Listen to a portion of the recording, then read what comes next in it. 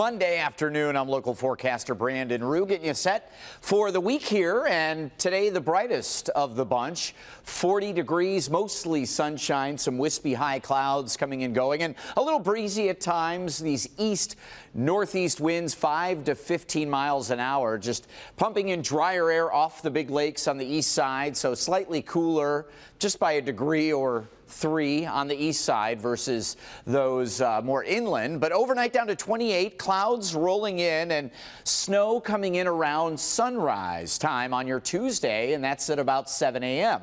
Here's the timeline this afternoon. Sunshine with high clouds filling in. Tomorrow morning, 7, 8 a.m., we've got snow showers around, and several hours of that where we could get a dusting to an inch, maybe a little more through the morning hours mainly, and then scattered wintry mix during the day tomorrow. As we look at a couple of different snow models here, we have generally Tuesday, Wednesday, and Thursday morning, just a few lighter rounds with 1 to 2 inches of snow on the GFS model during that whole stretch. And some areas like Livingston and Oakland counties, maybe upwards of 3-4 inches.